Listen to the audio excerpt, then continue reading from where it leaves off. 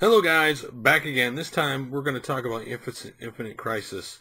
Infinite Crisis's creator basically said they will unlock all the champions in the game for play in celebration of Pax East. Now, of course, this is a temporarily thing that basically the creator coming Turbine will temporarily make all 27 of the game's champions for play and celebrate Pax East. The champions will be available from April 9th through the 16th. Additionally, the game's arguments, mods, and stolen powers will all be half price during this time. This is the free-to-play multiplayer online battle arena game, not the fighting game like on the home consoles. It basically teams up villains and heroes from the DC universe. It went into open beta last month. Players can sign up on the website to join the game if you want to. The game features, of course, characters like Aquaman, Batman, Green Arrow, Wonder Woman, Superman, the usual, if you know the DC roster, you know the characters I'm talking about. Of course, the site does have alternate versions of each character, like, for example, Atomic Wonder Woman, Gaslight Batman, Mecha Superman, stuff like that.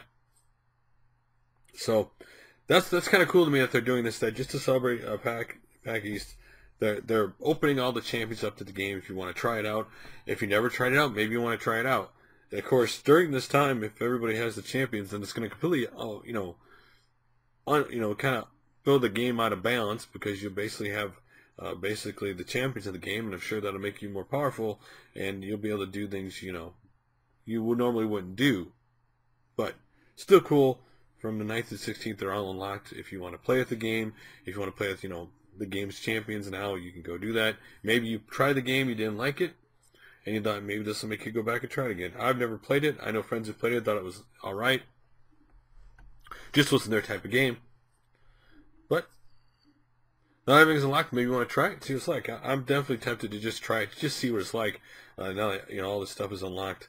But what do you think about the fact that the Turbine, the creator of the game, said, we're going to unlock all these champions during Pax East and celebrate Pax East? And would it make you want to try the game if you never played it?